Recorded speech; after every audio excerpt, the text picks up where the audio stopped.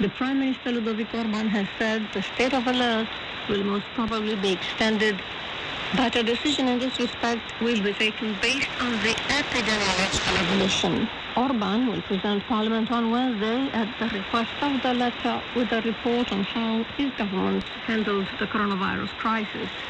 Also on Wednesday, Parliament will debate a report of the Court of Accounts as regards the purchases made by the government during the medical crisis.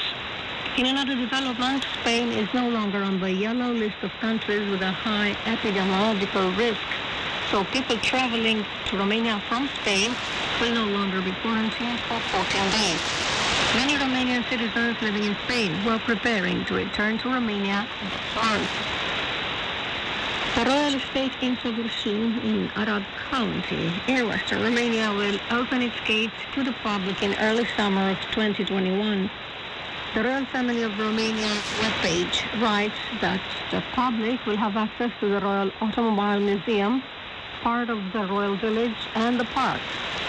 The castle in Săvârșeni is surrounded by a dendrological park of 6.5 hectares that has a lake and a pier. Arranged to its present form in 1830, the park is one of the oldest in Romania. The Royal Automobile Museum showcases several cars from the late King Mihai I's collection, which were brought from his residence in Switzerland. According to the tradition established by the late king, the Romanian royal family spends their winter summer holidays at the Săvârșeni Castle, the only private residence they hold in Romania.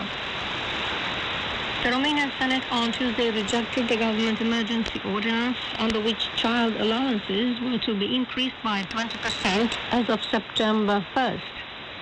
The opposition Social Democratic Party has announced they did not agree with the gradual increase proposed by the government, as they wanted a doubling of allowances. The document next goes to the Chamber of Deputies, a decision-making body. Therefore, if MPs reject the ordinance, the law obliging the government to double child allowances remains in force. The doubling of child allowances was proposed by the Social Democratic Party and voted for in December 2019, but the implementation of the measure was repeatedly postponed by the government that claims that the budget does not have enough money for that purpose. The European Commission has announced it will provide 128 million euros to support 23 new research projects related to the new coronavirus pandemic. The money will be used by specialists to develop digital medical technologies, as well as to improve the way of treating large groups of patients from the whole of Europe.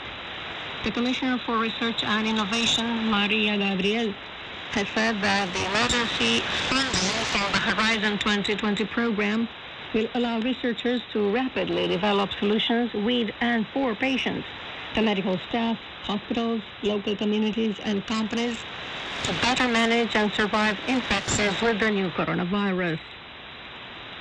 Now news from sports.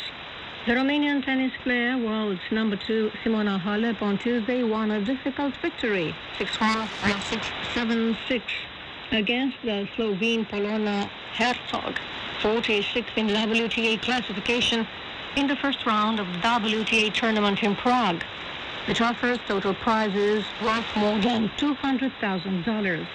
In the next round, Halep will be up against the Czech Barbara Krejcikova, 118th in the WTA ranking, who on Tuesday eliminated the Romanian Patricia Țig, 86th in the WTA ranking. Also on Tuesday, another Romanian, Irina Begu, defeated the Latvian player 9th seeded Anastasia